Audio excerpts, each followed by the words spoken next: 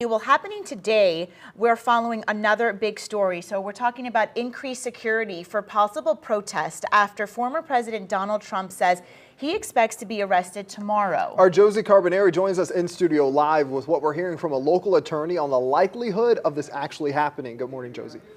Well, good morning, Stephen. Good morning, Nathalie. And that's right. He tells us he doesn't believe former President Donald Trump will actually be arrested tomorrow. That's because more witnesses have to testify, which means the Manhattan grand jury has to agree on the specific indictment document, and an arrest warrant would have to be signed before Tuesday. Prosecutors are looking into whether Trump falsified business records in connection to the alleged $130,000 in hush money given to adult film star Stormy Daniels prior to the 2016 presidential election.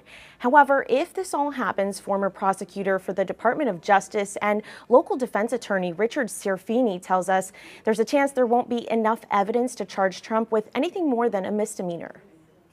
In order for him to be arrested on Tuesday, there's a whole lot that has to get done from Monday morning to Tuesday for there to be an arrest. So you can mark me down as the group that doesn't think there's going to be an arrest on Tuesday.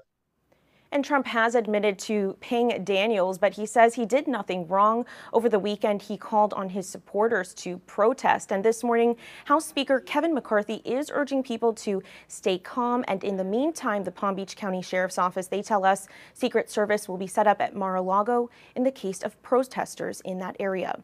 Reporting in the studio, I'm Josie Carbonari. Back to you guys.